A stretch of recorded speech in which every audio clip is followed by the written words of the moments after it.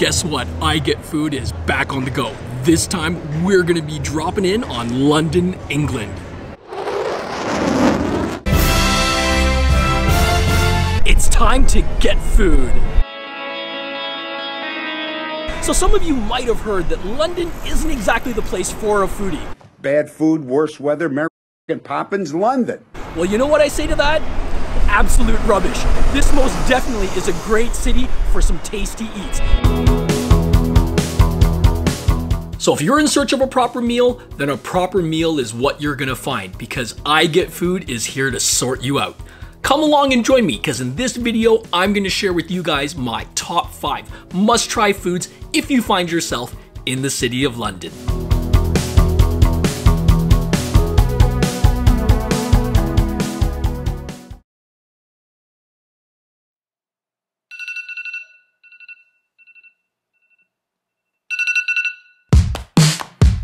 Rise and shine, sunshine, because we've got a quick hop on the tube to London's East End. That's where we're gonna kick things off with a full English breakfast. Here we go. Breakfast. Brilliant. So here we go. Sometimes called a fry up. It's got all of your good stuff. You've got your sausage, your toast, eggs, bacon, mushrooms. We got some hash browns here. Of course, can't be a full English breakfast without some beans and tomato, and of course, a bit more of a controversial item for some people, but you've got that black sausage over there. And I also added, with their recommendation, something called bubble and squeak, and I can't wait to tell you guys a little bit more about that. Why don't we start with some of the mushrooms?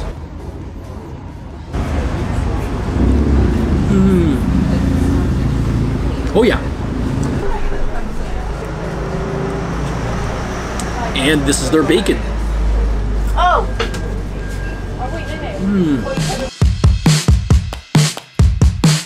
So while there are a lot of fantastic spots here in London to get a full English breakfast, I'm here today at Pellicci's, an absolute institution here in London. This is one of the spots I absolutely recommend if you're looking to throw down on a fry-up. One of the things that I love about this spot is they do the fried toast. And look at that, you got that egg on there. And again, that's what I mean, Gotta have some of those beans too, right?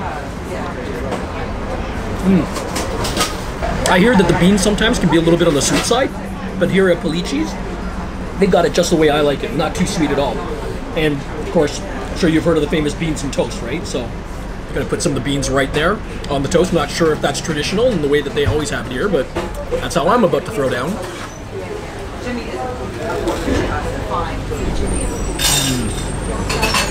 All right, this item here, this is the famous black pudding. And as I mentioned, if you've never had it before, some people might find it a little bit on the controversial side.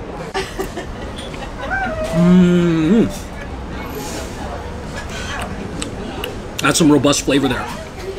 So black pudding is not, what we North Americans think about, as pudding. So what it is a blood sausage. Now here, what we have here is what they call bubble and squeak.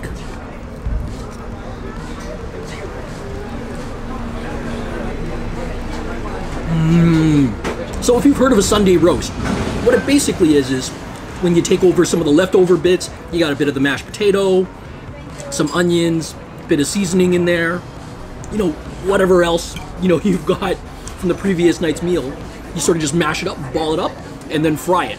So how they came up with the name bubble and squeak is the sound that these sort of mashed potato patties make as they're frying up on the cooktop. While it's not something you're gonna have every day, it's definitely great for a treat.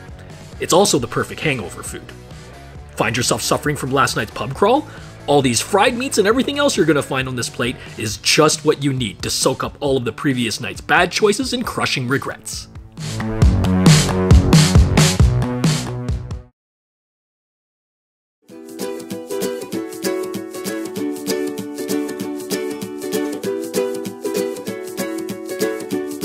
So no surprise, we're here in London, we're doing fish and chips. A true East Ender, Pop Newland's journey with fish and chips runs as deep as the country's obsession with this guilty pleasure. As a young lad, Pop was in the chippy business as early as age 11. And today, his shop Poppies, as it has for over half a century, remains as the go-to spot, with its eclectic decor and lip-smacking flavor for this iconic dish. I mean, think about it. If you come to London and you didn't have fish and chips, I mean, did you really come to London? So have a look, you guys, my fish and chips just arrived. So I opted to go with the regular size haddock, because I was told that the haddock ends up being a little bit crispier. I can't get over just how large a piece of fish this is. What a great value. And here you go, this is their classic tartar sauce.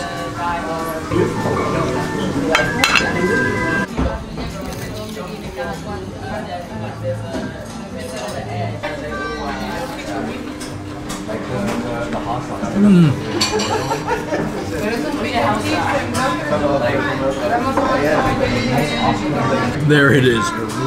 Fish and chips. It's so crispy and light on the outside. Yeah, this is the thing to get when you're here.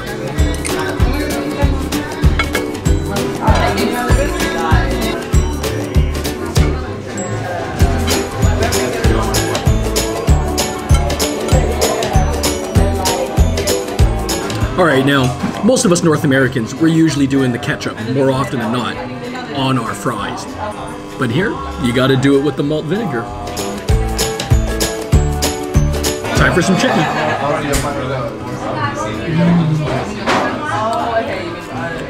Great potato flavor, again, nice and crispy. So while fish and chips is definitely ubiquitous throughout London and the UK, I'm here at Poppies because they're one of the best. I would definitely recommend it. If you're here in London, give Poppies a try. But if you can't make it to Poppies, hey, any spot is great. Just make sure you're going to a proper fish and chip spot. Your local pub will have it, but I think the best way to experience it is at a spot that specializes in fish and chips.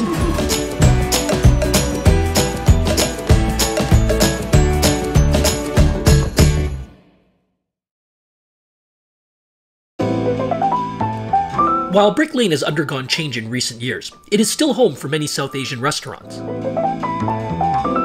And as they have for decades, they continue to serve up rich and flavorful curry to the delight of the many patrons who continue to flock to this neighborhood even today.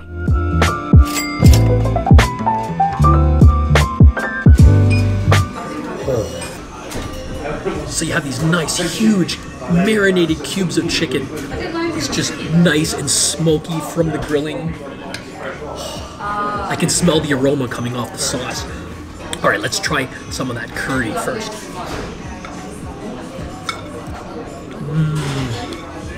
There's a hit of that sweetness from the tomato. The cream is thick and rich.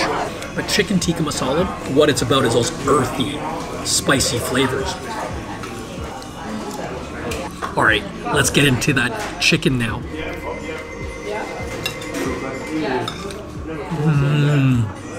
As I mentioned, the chicken cubes of this juicy, tender chicken meat, and the smokiness from the grilling really comes through and works so well with that rich, thick, sweet and spiciness of the curry.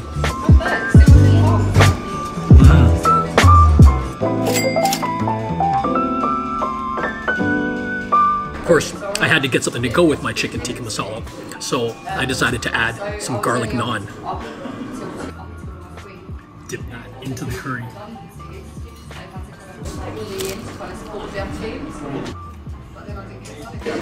The garlic naan, bursting with garlic flavor. It's a little crispy on the edge. Perfect vehicle to soak up the rich and robust flavors from that curry.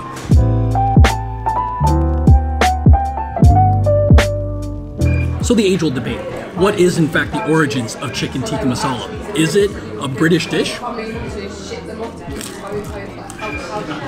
So a quick Google search will give you a few hits that would indicate that this dish was first made in London from Bangladeshi immigrants. So, chicken tikka masala, in terms of the name chicken tikka masala, as a dish, yeah, it was invented here in the UK. But make no mistake, it definitely has South Asian roots. But given its popularity here in London and in the UK, it's pretty clear that they've claimed it as their unofficial national dish.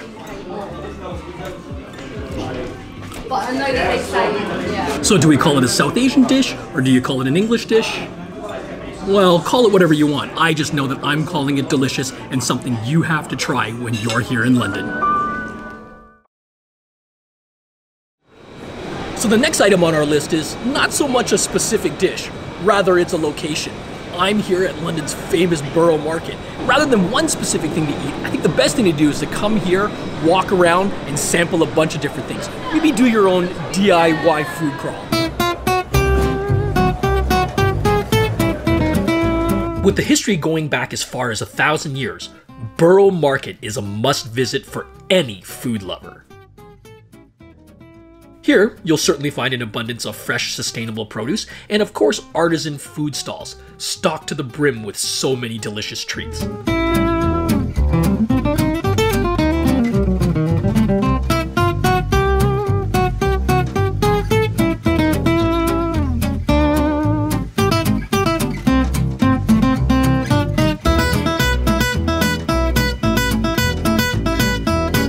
So it looks like I found a spot to get my food journey started. The Ginger Pig is absolutely known for their sausage rolls, but I decided I wanted to try a Scotch egg for the first time. Alright, so you can see that there's that boiled egg in there, and encased around there is all that sausage meat.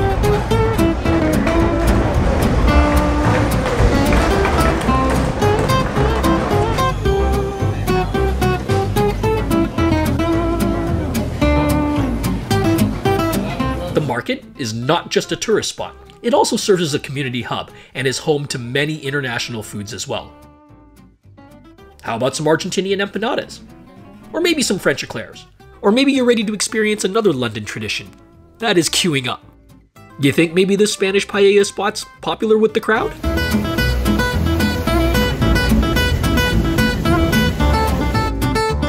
In the end though, we opted for some spelt mushroom risotto.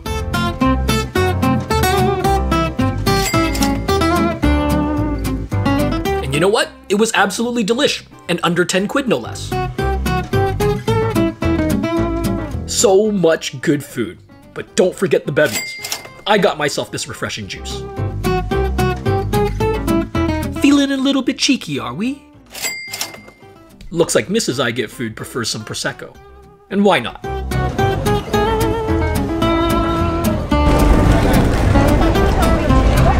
Got room for a little more, and I think I found what I want. Of course, maybe you fancy a meat pie. Nothing gets more British than one of these, right? Look at that.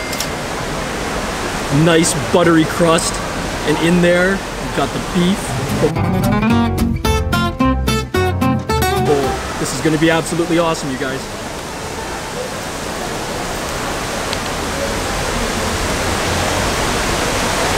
You've got all that beef, all that gravy. Oh man, and that buttery crust. Oh, it's hot. Another awesome thing that you can have here when you're at Borough Market.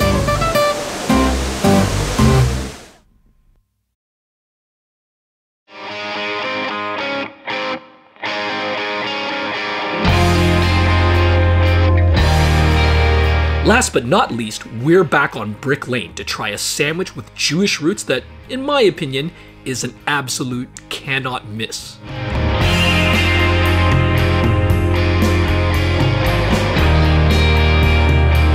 A lot of the spots that we shot, for this video are in this east end of London. I mean, I just think this is a fantastic spot. I mean, most of the foods that we featured in this video, you can pretty much get anywhere in London, but for me, this is the spot.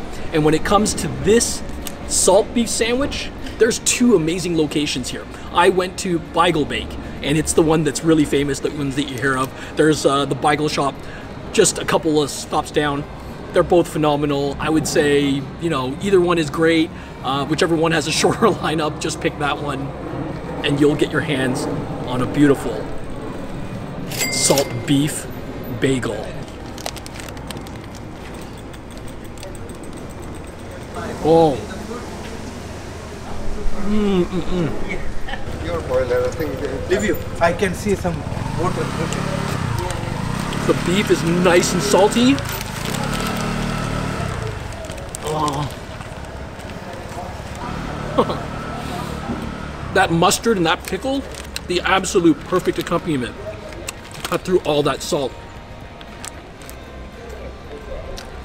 And then that classic Jewish bagel.